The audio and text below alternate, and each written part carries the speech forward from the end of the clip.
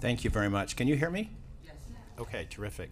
Well, it's lovely to be here, and we'll get started. Now, I understand that Chuck Nelson was here earlier. Yeah, yesterday. So probably a lot of the the brain science stuff has been covered, and the ACE, the adversity stuff. So we're going to kind of just skip that part and kind of take a look then in a very, very simplistic way is this question, which I've been asked many times over the years: how are kids affected by armed conflict? And the answer, honestly, is it depends. So what does it depend on? And if you look at this particular graphic here, we do have kind of events and circumstances. So if you think about armed conflict, there's many, many kind of harmful, bad things that can happen, including violence, sexual violence, displacement, hunger, and whatnot. And so those are the events. But I'm just going to move the mic up so we can hear it a little bit better. okay, is that better? All right, thank you. But most of the time, events are mediated through what we call sort of the social ecologies of children. And over on that one thing, you'll see parents and families and extended families, teachers, peers. It's largely the human beings that are around children that will help mediate the effects of adversity. And if we kind of go back probably to something that Chuck talked about, would be there's this accumulation of risk. So how many bad things are happening to a child at the same time? And what the research says is most children can withstand one bad thing without any statistical results, so to speak, in terms of adverse adult outcomes. Two things, it gets a little iffy, but still most kids will navigate two bad things happening at the same time and turn out okay as adults. But when you put 3 to 4 bad things happening simultaneously, the likelihood, the statistical likelihood of bad adult outcomes goes up tremendously. And I think maybe Chuck talked about the adverse child experiences and whatnot, and that's a really good list to take a look at. What are the kinds of adversities that cause harm? But then, so events often get mediated through children's relationships, and then we have to look at the developmental stage of a child. So kind of 0 to 5 is what we'll be talking about today. And here, we're really talking about a group of youngsters in which dependency is their largest vulnerability. It's the largest risk. If you look at adolescence, for example, it's almost the opposite. When you're in a war zone, for example, and you're a teenage girl, let's just say you're listening to your family talking about bad things that are happening. Maybe there's sexual violence, or a lot of people lost their lives. Or if you go into, say, the Israeli-Palestinian situation, some of those families have the news on 24/7, which also can kind of be a secondary way of sort of traumatizing kids or whatnot. But it's they understand more, than babies do. And they're also exploited not because they can't do things, but because they can do things. They have capacities. So if you look at the phenomenon of child soldiers, it's largely the youth group that get used as soldiers. Or if you're a female, you're vulnerable because you are sexually active or available or whatnot. So we have to look at those developmental differences, and then depending on what happens, we'll kind of produce the outcome, so to speak, either positive adjustment, resilience, or the reverse. Now, before moving on, I will say that there are some circumstances in which, regardless of who's in a child's life, are so overwhelming and so overbearing and so pernicious that they can have a direct impact, that there's nothing that a parent, for example, can do to mediate that, because the circumstances are just overwhelming in some ways. So like something like human torture, for example, is something that is just a life changer, so to speak. Okay, so we're going to be talking about the 0 to 5s, and we're going to be talking about the biggest asset, which is staying with your parents or families, or the biggest risk, which is separation. Now, one of the things that I think we all should understand if we're going to work in this space is that separation is predictable. And I was part of a study with a historian and a human rights lawyer, and I was the child development person, and we looked, say, historically at what has happened in different emergencies. Now, this is just a sample. So basically, in every major conflict, kids are separated. But if you look at, for example, World War II, there were 13 million children in Europe that were separated, and less than 40% ever got back to their original families.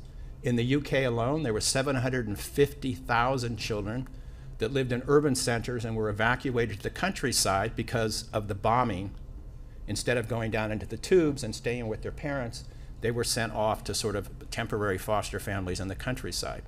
And the results of that kind of experiment, if you want to use that language, and we had some real luminaries working in this space, Anna Freud and Sophie Dan and some of these early pioneers in psychology and psychiatry, basically deemed that it was more harmful for the kids to be evacuated and stay with strangers and go to different schools, et cetera, than it was for kids that stayed with their parents and had to go into the tubes when the bombings took place. If we look quickly at the Korean War, one of the things about this, before the war started, I think there were 2 orphanages in all of kind of unified Korea. By the time it was finished, there was 53,000 orphanages. And it was 10 years after the end of the conflict that kids were still being sent into these orphanages and being adopted internationally. In this country, Holt, I think it's Holt International out of Portland, Oregon, sponsored tens of thousands of Korean babies and young children to be adopted by American families and whatnot. Now, in retrospect, when they looked at what was really happening, 80% of the children that went into orphanages had mothers and fathers around the corner that were poor. And the orphanages, in a certain sense, became a magnet. And it was big business. There were, at one point, the president of South Korea and his wife owned some of these orphanages and were making large amounts of money by paying or getting paid by Holt, whatnot. So it's kind of a business in a certain sense, and it's not necessarily what was best for children or communities. And again, I think these are some of the issues you need to look at. Mozambique, and then I'll move on. When I went to Mozambique, the International Committee, the Red Cross, claims to be the agency that does family tracing and reunification, for example. So after, 7 years, I think it was, there was only 36 children that had been identified and reunited with their families. And what we understood was there was much more. We did assessments. We came up with about 150,000. And we were able to reunify about 75,000 kids within a matter of a few years because we used a different approach to tracing, sort of active tracing. IRC's model is you come into our office and tell us what happened. Well, kids don't do that. Our model was we're going to the communities, we're going to find where they are, et cetera, and then we used, back in those days, we used Polaroid cameras with the Instamatic things. So you got to take the picture of the child and making sure that it's visible and you get the biographical information. But then we had to turn it into posters, which that was the big lag in time. And then we had to figure out ways of circulating the posters and whatnot to mothers and others and whatnot. Today, they use facial recognition, for example, and you can kind of have children and separated children and parents talk to each other over the internet and whatnot. So technology has come in and played a significant role. What I'd like to do is fairly quickly go over just sort of a case study, and it goes back to 1994, post-genocide in Rwanda, and in particular, the group of Hutu individuals that ended up in Goma, Zaire, what's now the DRC, and there was somewhere around 800,000 to 1 million Rwandese that were sort of trapped up in the very northern part of Rwanda. And they were kind of being held captive by the Hutu military. The military went to Goma, the political elite went to a place called Bukavu, which was down on the other side of Lake Kivu. The French intervened and kind of because the RFA, the Kagame army was coming up and were about to sort of capture most of the soldiers. The French came in, created a pathway into Zaire, and it was horrific because the people there were hungry, reed thin.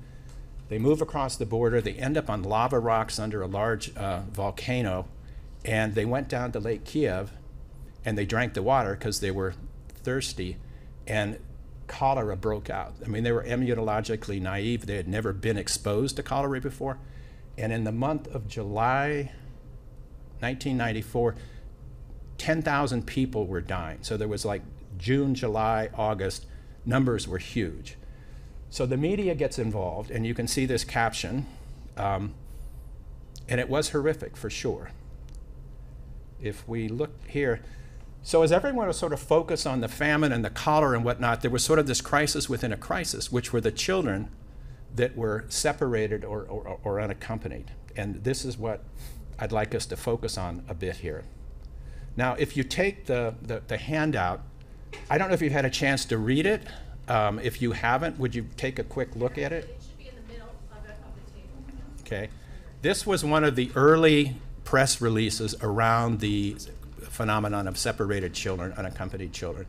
And what I'd like you to do, if you wouldn't mind, is just take a look at this and talk to your neighbor. But what is it that you see? What is being emphasized here? What are the verbs? What are the nouns? How are the children being portrayed? How is the community, the refugee community, being portrayed? What about the external interveners? What are the messages here? Like, what's up front, and then what's kind of comes later in this short press release? And we're going to talk then about what you think might be the consequences of such a press release.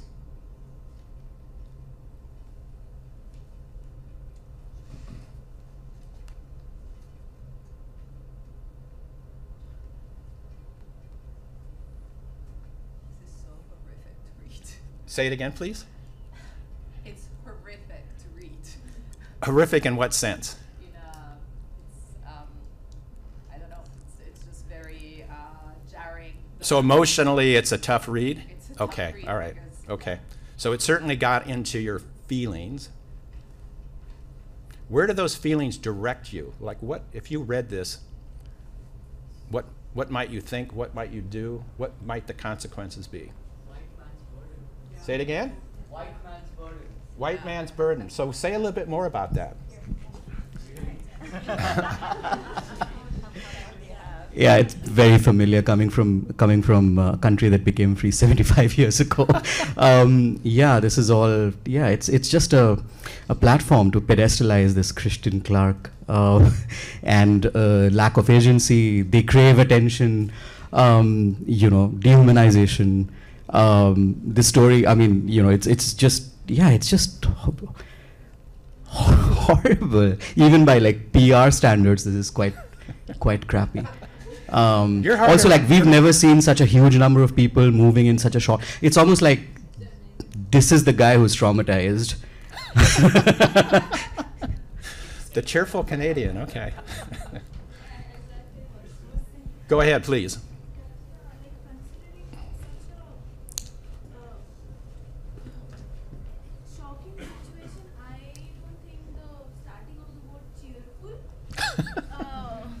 Goes like, I don't know, I might be wrong, but Okay. I thought, like, considering reading such, I don't know, breathtaking situation, the word cheerful, Canadian aids, So the outside aid person is cheerful, but the kids are a bit on the pathetic side. There's no agency, as our colleague over here said. The community itself is basically rendered inept or incapable of taking care of its children. And there's a big focus on the physical health, saving lives, but not necessarily on the psychological health of kids. Okay, yes? Oh, there's a lot of language that sort of massifies the group, which I understand there are a lot of people in a small space, but, and the whole Pied Piper is so jarring. There are contexts that are so dire that you don't need a metaphor. Okay, excellent, excellent. You guys are better critiquers than I was at the time. Yes, last one. Yeah. Thank you. Binding the solution to the local community. And there is no responsibility for the international community, because they said that we're counting on the African sense of community. Adoption isn't the solution, neither are orphanage. So the easiest way is just to put them back to their families, whatever that means. And I think that this is irresponsible act. Okay. So there is some language towards the end, which is we're counting on the African unity, which is a bit of a gross stereotype, but maybe headed in the right direction. And orphanages aren't the solution, but what are they doing? They're putting kids in the orphanages. Yes, sir. Yeah, I think it gives us a good description of what is happening. But then the problem is there is a lot of glorifying, the aid worker. Yes. Who is not the main point of the story. Yeah, that's excellent. All right, so let's take a look at then kind of what happened as partially at least a result of this article, which had huge coverage within the context of this larger crisis. Lots of people dying for several months. Europe in particular discovers the orphans. And I think I was there starting in July 1994. And the flood of agency individuals coming from the UK and continental Europe was massive. And they came with money in hand, having never done an assessment, money to set up orphanages. And we ended up with a whole bunch of them, a whole bunch of orphanages. And the irony of all this is an attempt to save lives and underestimate the assets that were in the community. As dire as things were, we ended up with this, which I'm not sure it's readable, but this was actually an epidemiologist who taught up at the School of Public Health here at the time, worked for CDC and was seconded to UNHCR. I think it was the Les Roberts was the pathway, and he's one of these guys that runs around and counts deaths. He runs around and tries to find as much information as possible, and then puts those sort of in the boxes of WHO and the NGOs and whatnot to help inform what is taking place in terms of mortality. And if you can read the first one, I'm not sure I can read it. So that's Caritas. And if you look at the, so the deaths per 10,000 the rate was 75. We're in a sort of a healthier, normal African community would be more like 5 per 10,000. It had jumped up to 75. And what Dr. Roberts points out is the death rates inside these orphanages, which were essentially, UNHCR classic blue sheeting, dirt floors, cots, and whatnot, was higher in these orphanages than it was out in the camp itself. So, a personal story, the first time I went to the Caritas orphanage, there were 21 babies. So they got the babies, the little ones, and they were laid out on these army cots. So there was like one child per cot with IVs in his or her arm. So the micronutrient thing was being addressed, but nobody picked them up. Nobody held them. And I remember when I was asking one of the sisters, I won't repeat my language, but what the heck is going on here? She said, well, we can't do that piece until we train people. Now tell me what Rwandese woman needs to be trained to hold a baby?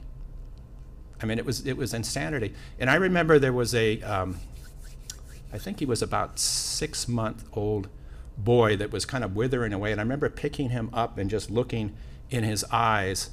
And those of you that are parents, do you remember when your baby was about 3 or 4 months and you're looking at her, in her face and she's looking in your face and she smiles? She recognizes you? It was the total opposite. He had checked out.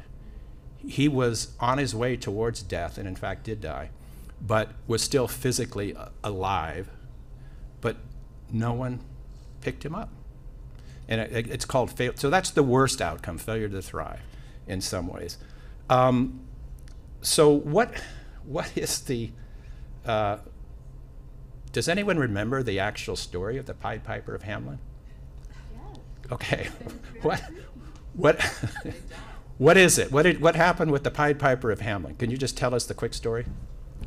Well, I think he gets rid of their rats Yes. in the community, and The bubonic plague was right. Yeah.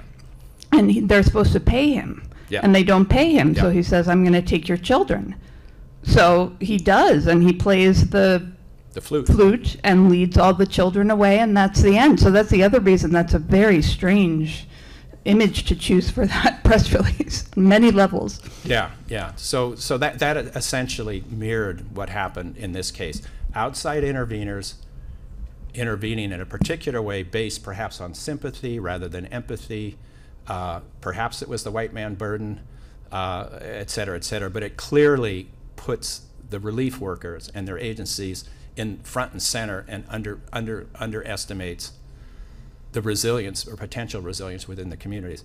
So we're going to move on here in just a minute, but then we had to figure out, that was my job, figure out how to stop this. And so I was sitting out in front of one of the orphanages that had a table, and it was sort of like a little, I think she was 13-year-old refugee girl came up and basically was telling them, I don't have any parents, I need to go inside.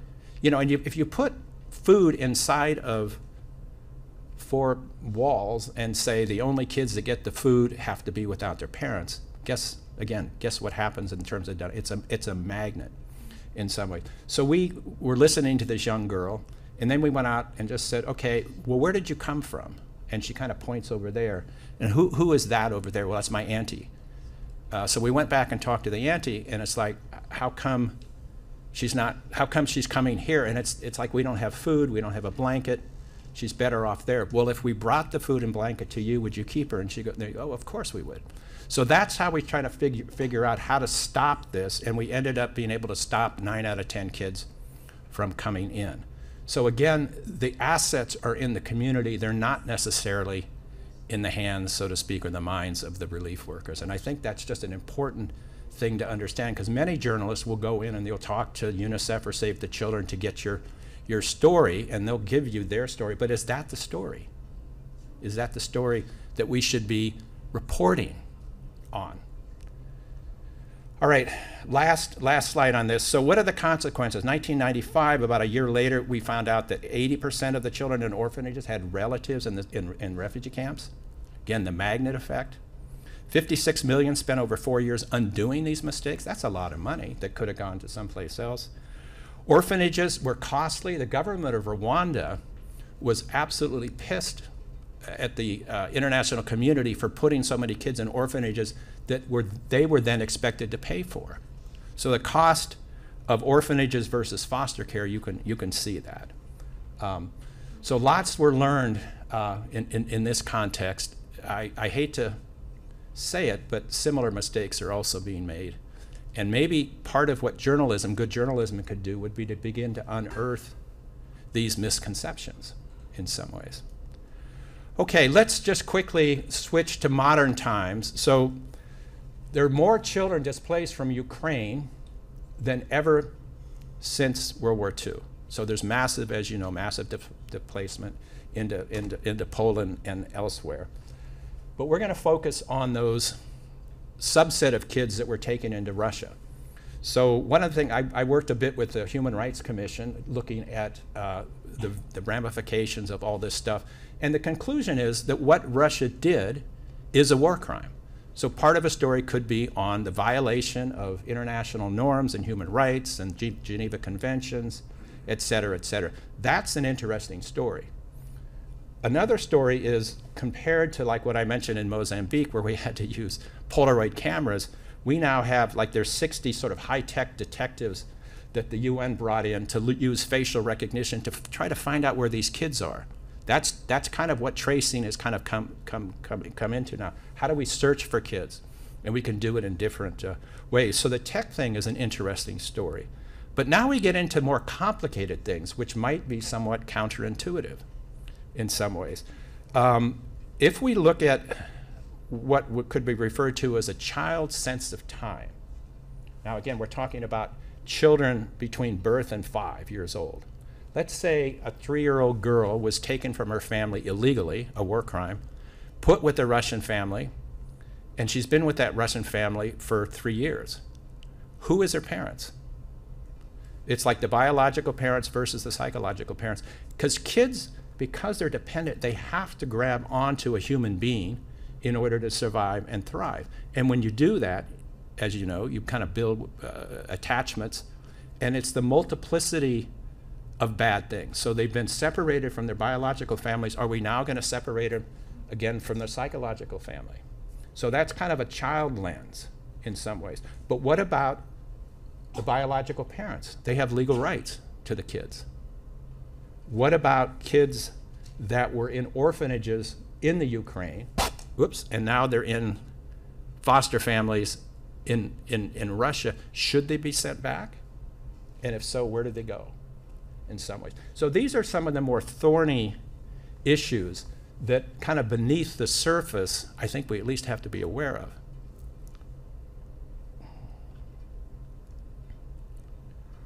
I put this in here because, you know, if you follow anything in this country, there's lots and lots of controversy around our southern border, and we normally think about people coming into the United States, coming from Central America and whatnot. But during periods of time after the Ukrainian conflict, the Ukrainians were the highest number of people being stopped at entry points, and in some cases, kids were separated from the adults they arrived with at those entry points. So again, the interveners making things a bit worse.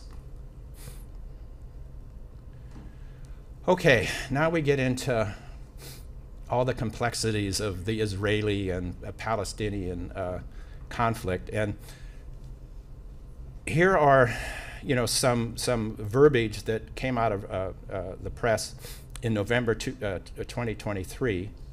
So you see that according to the government, there's 40 of the hostages are children, including a 10-month-old baby and preschoolers, some of whom saw their relatives murdered before their eyes, et cetera, et cetera.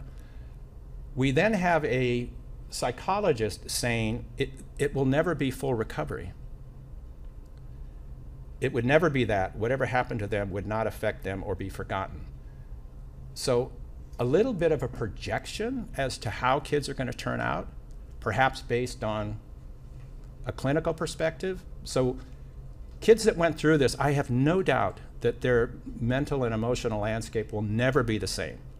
But are we erasing the possibility of resilience? And if we think about where resilience comes, it comes from other human beings that care for kids and whatnot. So I just would caution us as we're looking at things like trauma to let's not write these kids off. The second thing, in real life, it's complex. They have post-trauma. We really need to be supportive and patient for the long run. So this expert, psychologist, is talking about the process of recovery, not the outcome in some ways. And so I just sort of draw that distinction. And you know, one of the things that Hamas did to these children when they were hostages is they told them, your parents abandoned you. They don't care about you. Now, why would they do that?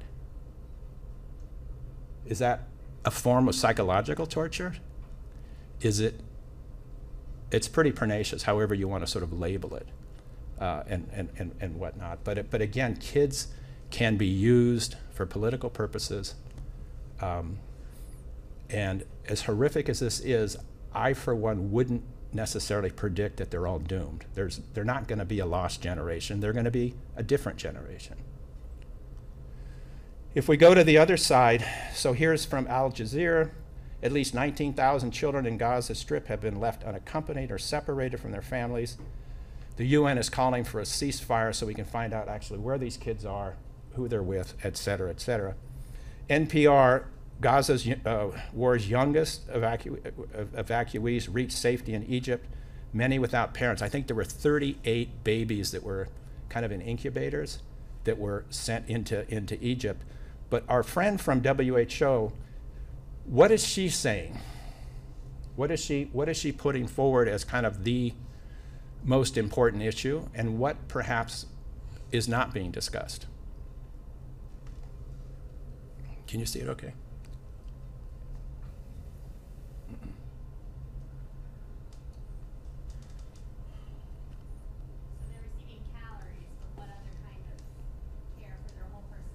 Yeah, yeah. One of the things that I think health professionals in particular need to understand is there's more than the physical bodies of young children. Like if you think about stunting, for example, it's not only small bodies, but it's small brains. And if we think about, go back to Chuck Nelson's talk, I'm sure he got into this stuff, but how do you build healthy brains? It's a combination of responsive social care, parenting, the so-called serve and return, baby cries, she's picked up. That actually becomes part of her biology through the genetic process that turns certain genes and organs on and off in some way. So actually, your love and affection becomes part of your children's biology in real time, not just genetic passing them on, but environment changes biology in some ways. So they're not accustomed to thinking beyond the physical health issue. And that is critical, but it's insufficient, as we learned in Goma, for example. The other thing here is, how do they know there's no parents? And how do they know there's not like extended family members in some ways? Was there any pre-planning taken into account in terms of, well, what happens if these kids go to Egypt and they're sort of recover physically, nutritionally and whatnot, then what? And again, these are just short clips, but these are some of the things I think we really need to kind of be asking, some of these questions, if we're looking at this from sort of a child development lens. Okay. I think also with reality, they've told the kids about the war, like as far as what is actually happening. I think also what reality they've told the kids as to what's happening. Are they being very explicit, or is it trying to protect them in a certain way from future psychological harm, especially if their parents are perhaps alive or not? Yeah. Good points. The general rule or the principles, the interagency agreements is if you have to evacuate children, which is a big if you look at what's happened historically with kids that have been evacuated. Most of them don't go home, for example, or many don't go home. But if you're going to do it, you're supposed to do it with a relative. If there's brothers and sisters, you've got to keep them together. If there's parents, aunties, uncles, they should go too. Sending a child off by herself is not good practice. Now, I can't argue with this situation because it's pretty dire. But I just would ask questions. If you're investigating something like this, what are the questions you want to ask beyond sort of saving physical lives? Okay. Yes? I think that we can find this in different... It's related to the health organization and other organization, and in general the media, that they flat numbers. The values, the statistics, the numbers, they devalue the experience of the sufferer. For example, the 19,000 children, which is in a very short term or a very short time, and this should be considered. How many of them, they lost the whole family? Right. This is different. So there are levels. There are multi-layer for each crisis. So when we said that 20,000, I'm not underestimating the sufferings of anyone, but when we said that 20,000 of the Ukrainian children, what are the conditions for them? They have the same situation? The 19,000, how many of them? They lost both parents. How many? They lost the whole family, the aunt, the uncle, everyone. So I think that flattening numbers by only giving the total numbers, there are also something should be addressed. Thank you. Well, thank you for that. Again, I think these are estimates. I don't think anyone knows whether there's 19, 15, 25,000 kids. And I don't think your point is very well taken, but we don't know whether or not all the family members were killed in some ways. And that's partly why an assessment in this case would be a good thing to actually try to figure out what are the long-term plans. All right, I'm going to be quiet. Oh, go ahead, please. I just want to while we're talking about sort of the narratives and how journalists may be furthering narratives that are not helpful, where would you suggest that journalists get the right story? Because I would assume that WHO would be the place, or many of the aid organizations that, of course, have their own agenda. So where do we figure out what the real story is? Well, no, that's a great question, and I'm not in any way suggesting in this case that WHO is sort of horribly off the mark here. I'm just sort of pointing out what's not being said. I think international organizations, for example, our UN, are legitimate entities to talk to, but it's a sliver of the story, and it's not the whole story. And I think the Goma example, that article was based on essentially a couple of interviews with UNICEF. But did anyone go further than that? I think the true story, that's not the right word. I think one of the constituencies that one really needs to tap into are the people themselves. And what are they doing in terms of preventing separation, in terms of reunification, and whatnot, and not just depending totally on the external actors, which will give you their agency perspective, perhaps ahead of the community perspective, or give lip service to communities are resilient, but are their interventions building on that resilience, or are they facts sort of creating some sort of dependency, in some ways? So this is more, for me, I've worked with the UN and other organizations, so it's more of a lover's quarrel than it is a divorce, so to speak. But I think we all need to be a little bit critical, not in a nasty way, but just asking critical questions is part of the Go Neil, ahead. Oh, is this your last slide, and then we can open it up for questions? Great. So this is just some resources that are. I'm sure Chuck Nelson gave you a lot of really good stuff on kind of brain health and whatnot. So this is more from a international community perspective, some of the things that might inform articles. So the first thing is, again, the book that I mentioned, which kind of ended up being the cornerstone study on separated unaccompanied children. There's interagency standing committee guidelines. This is what all the external actors agree to. There's the early childhood development resource collection out of INEE. All this stuff is on the web, I think. And then evacuation of children from conflict, something that UNICEF and UNHCR agreed to, and this was also authored by Everett Ressler. Just a few sources that might be useful if you find yourself in a situation where you're focused on these issues. That's it. All right, super. Thank you. So let's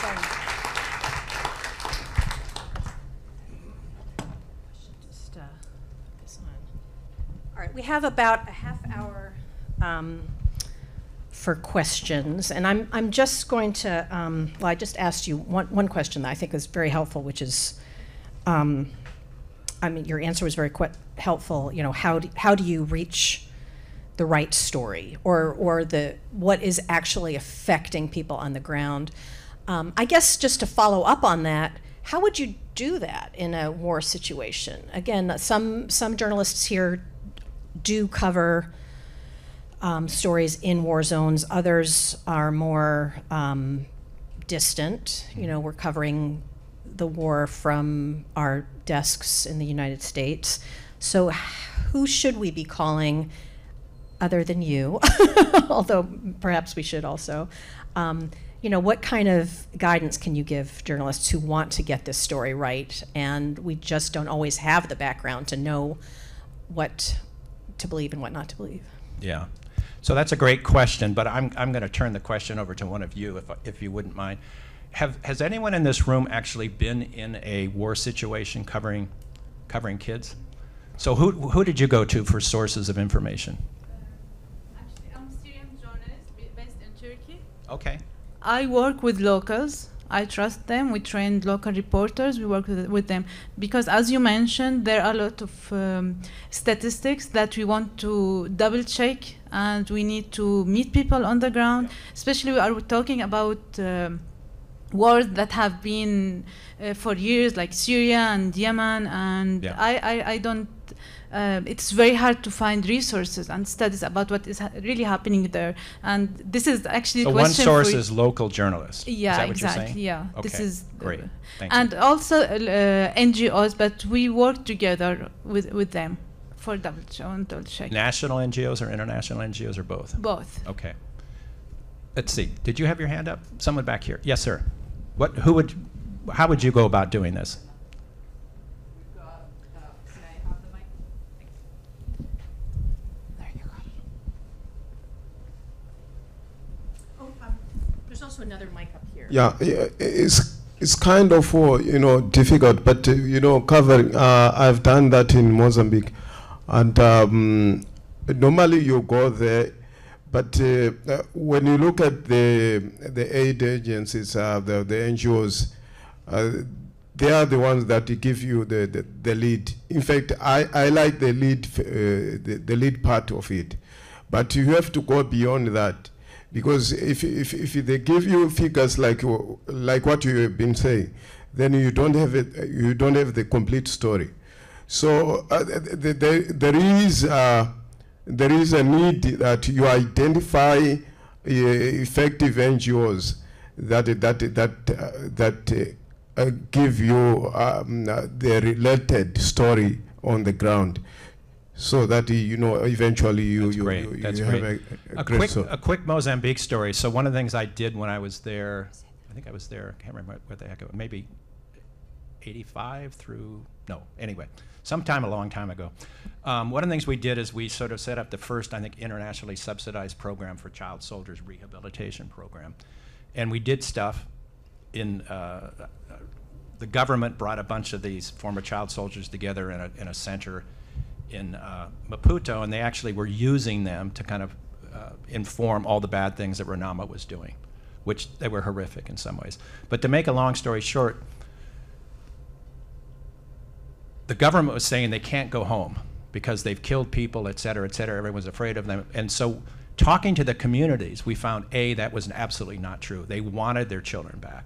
And B, when we tried to sort of understand, because I tracked these kids for multiple years, I mean, we did sort of longitudinal research, and in trying to figure out because most of them turned out actually quite well. Again, not the same mental and emotional landscape, changed forever, but at a functional level, they were doing quite well. They participated in community stuff much more readily than the average person. Their children's nutrition was better, their kids went to school longer, et cetera. But the thing that was illuminating for me is when you talk to communities, and I would argue, how do you get into the communities if you're a journalist, is we were trying to figure out how do you know if a person's a good person? Like, what does it mean to be a good person? And it was being a good neighbor. It was if your neighbor has a daughter, for example, that needs to go to the hospital and they don't have transportation, they don't have money, you're obliged to help that person. And that's what defines goodness. So I would argue, yes, international NGOs, local journalists, local organizations, but keep trying to get into what are the community perspectives in some ways, because that's where the resilience will be. Hi, my name is Mariana. I'm from Brazil. We don't have war in Brazil, but we have so many refugees from all over the world from the war. And as a journalist, how can we cover that, knowing that these war traumas will be transferred to all generations? We know that, right? And how can we cover with these refugees there to show that and to help them? Because sometimes the silent, it's too bad when you don't talk about it, about these traumas. So as a journalist in Brazil, how could we help these refugees, sometimes children which come alone without their parents, how could we show this situation? What are your thoughts? I think it is important because I was thinking that we don't do that. We should do that in Brazil because I don't know, there are so many Brazilians here and I don't remember to see anything like that to to talk about this trauma and how these consequences will be in these families when they start a new life in a country like Brazil. Yeah, I'm not sure I can answer your question. I mean, obviously pointing out that there's lots of refugees in Brazil and they have struggles and whatnot, and maybe they've gone through some bad things and are, suffering, trauma and whatnot, but just don't write the kids off as a lost generation. Again, I would say focus on resilience as much as the problem, because that's where the solutions are. Where does that come from? Mm-hmm. How do you engender resilience in kids? I think that's, if we could start emphasizing that as a community, I think we would make a lot more progress. Thank you. All right, thank you very much. My name is Ridwan from Ghana. I have two short questions. The first one, yesterday I asked a question about this whole concept of asset framing. I would want to pick your thoughts on that, especially in covering children in crisis situations. And also in West Africa, we have seen the erosion of democratic trust. We've seen about 6 coups d'etats in the last 3 years. What are your perspectives in terms of how we can cover the situation there, particularly on how these military takeovers are affecting children? Thank you. Great. I have to comment too that Ghanaians are probably amongst the best dressers in the world. So yeah, I'm just looking around. I think you take the prize here.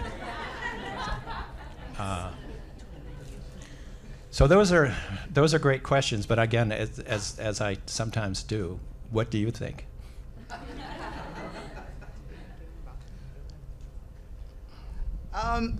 It's tricky. I don't really have a position, particularly on the first one. So this whole idea of asset framing is that when you are covering people, it doesn't necessarily have to be a crisis situation. You focus on their assets instead of their deficits. Because at the end of the day, the people that you are covering or the communities will not face their challenges with a deficit that they have, which a lot of the time we tend to focus on to make the story sensational.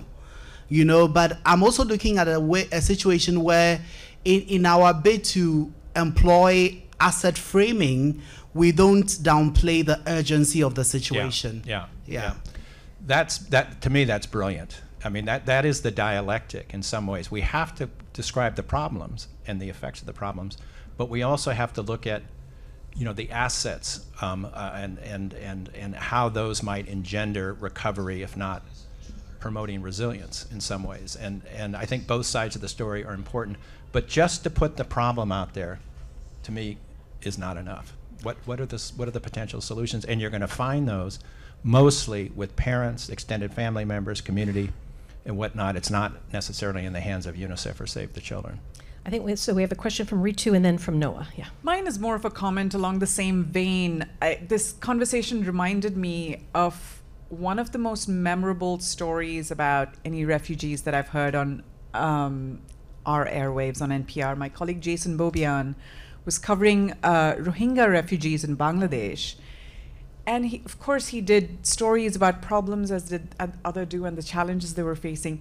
But he did this beautiful short story about Rohingya kids flying kites, just being kids, kind of documenting a normal, ordinary, moment of childhood in a refugee camp.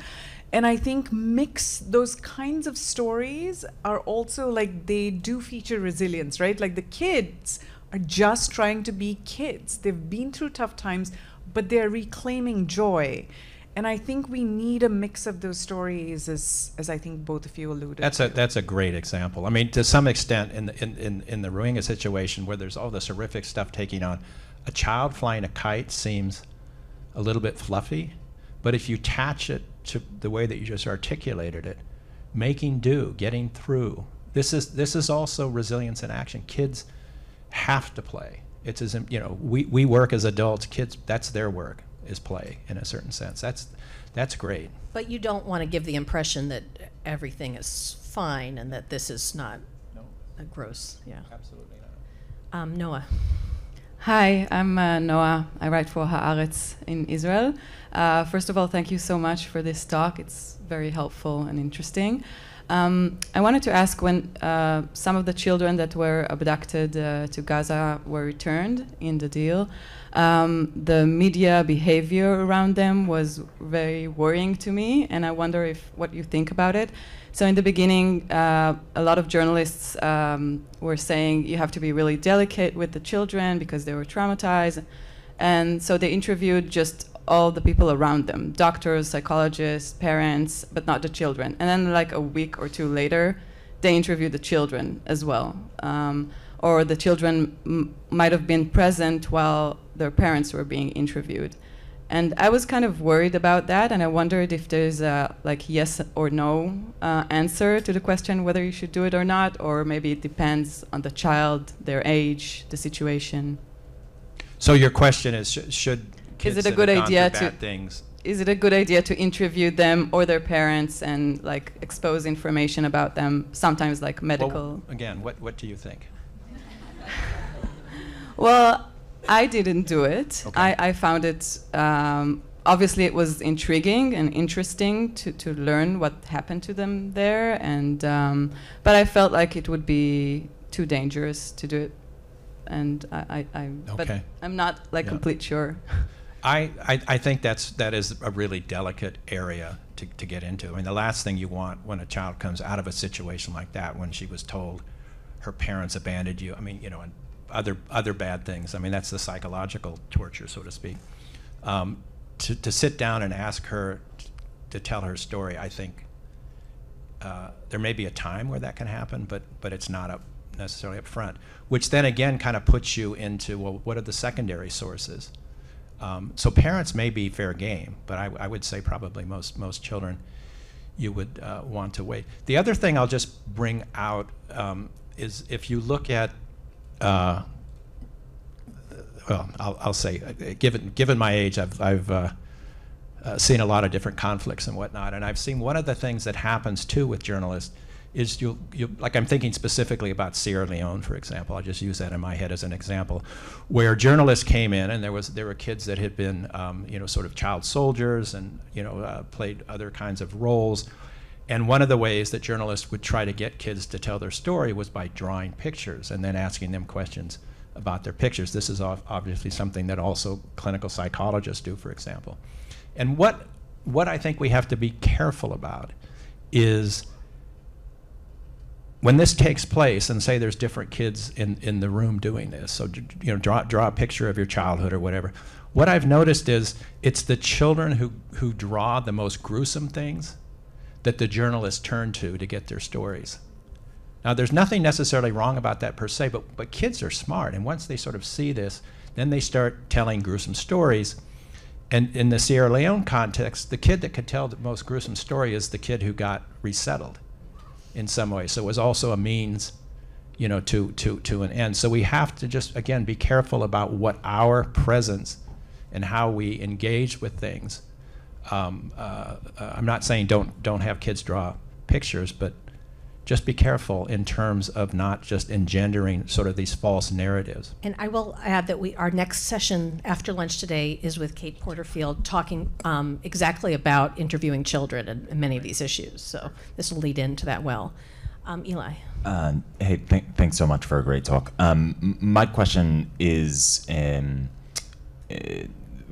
sort of the ethics and how you think about asking children and families not to look backwards, but actually to look forwards. For example, when I've reported in Ukraine as well as in Tijuana and some of the border towns, which are, you know, under cartels, functionally war zones as well.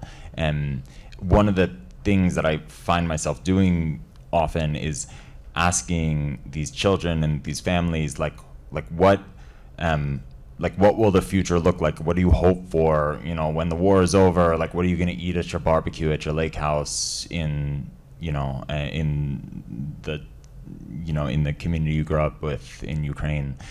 And on the one hand, I don't want to generate false hope or sort of dangle this, but on the other, like it I have found that hope is uplifting, that often like can really change the contours, the emotional contours of conversation. And I wonder how you think about whether that's traumatizing or exploitative in terms of asking people what they hope for amidst a bleak situation that may or may not be changing. Oh, it's a great question. I'm not sure I have any sort of absolute answer, but hope is good if it's not false hope. If it's based to some extent in some sort of realistic potential or opportunity. But hope, a vision for our lives, like kids need to kind of recreate a vision for themselves when they're displaced and have gone through kind of pretty traumatic stuff. And I think the extent to which interviewing can get them to think about that, I would say overall is a good thing, and not a bad thing. A lot of times kids will say, well, I want to be a doctor, but they're not going to get through the 8th grade. So there's a little bit of a gap between aspirations and reality and whatnot. But it's a good thing to help children create a vision for themselves. So overall, I would say it's probably really helpful. Mariah? Yeah, I cover kids 0 to 8, and I'm really trying to understand how these conflicts shape kids who are too young to maybe even talk, or definitely too young to understand what's going on around them. Because I think there is a notion out there that if they can't understand, they're not affected. How do we report on that, and how do we describe what's happening to the kids when they might be too young to talk or to really vocalize how they're feeling? Yeah, no, I think that's a tough one.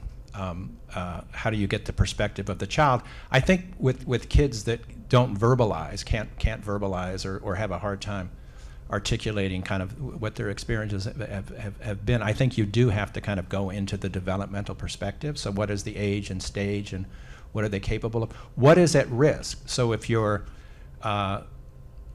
I don't know, like engaged in that first 1,000 days of, sort of gross motor skills, language, hearing, the things that they need to kind of achieve in order to move on to more sort of sophisticated thinking, et cetera, what's at stake? I think you can talk about what's at stake without talking to kids. Because I think in today's world, I mean, neuroscience has shown us so much about the way that healthy brains evolve and the reverse, and it's not just research, but it's science. It's actually like going in and with a neuroimaging. It's like an X-ray. You can literally see what is taking place in brains. You can simulate that growth and whatnot. So we have a pretty informed science in this area. So I would defer to the science and raise it as issues and questions and whatnot. So I'm going to put our white man burden fellow on the spot here. He can take it. Yeah. He can take it. I can tell he can take it. All right, here's a tough one. What is the difference between sympathy and empathy, and how does that play into what you said earlier? I am suspicious of the idea of empathy as well, because I don't believe that you need to understand another person to do the right thing. And I think it's fundamentally a fantasy to believe that you can relate to or slip into the shoes, as it were, of somebody with whom you share nothing. And so I am a proponent of, like, you got to be decent, and you don't need to understand the other person for that. But I think I understand the context in which you're asking that question. It's very difficult to replicate that value if you haven't in some way embedded yourself in that community earlier. And generally, if that involvement is sort of like a savior, then no matter what intentions you might have, it's impossible to really feel like you are, and the community can see through that. Yeah. So I do think sympathy leads you into some, here, let me rescue you, where empathy, in theory, should enable you to actually understand. And listening is probably the key tool in understanding what the community's talking about. And so I do think fundamentally we probably should keep those two even though you don't believe in it. I would argue it's out there. Listening is really important. That's my point. I think we have time for maybe one or two more questions. If anyone else has anything to add. How about our colleague? I can't see your name. Sorry, what was that? In the green. Any questions, comments? You get the final word, perhaps. Okay, someone. You tried. But Someone usurped you. Yeah, mine is not a question, but I think listening from the conversation and also what is happening out there, another area where that we don't talk much is also the host communities. Because there are also children in host communities. And I was reflecting when I was growing young, you know, some of the people that migrated from Mozambique, they moved to my primary school. So you come in the morning, you find the classrooms are gone. But everybody, in terms of response, they are focusing on those who are displaced. Yeah. They are not asking questions, what's happening in the minds of these young ones. And now, when I grew up in my career and also now start working, you know, with children in also displaced, you know, environments, you still see that support even just comes to those in the camp. But in some quarters, you find that even the host communities, they also need help. But when it comes to emotional support, I think that's another area that we should also focus, because those children are also, they also need to develop to their full potential, and their caregivers as well. So I think a balance, defining what we mean by community.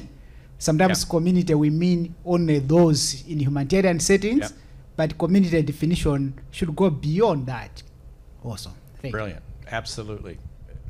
Very important, and something, if you're covering displacement, there's the displaced, but there's also, as this gentleman just said, there's the host community and what's happening to them.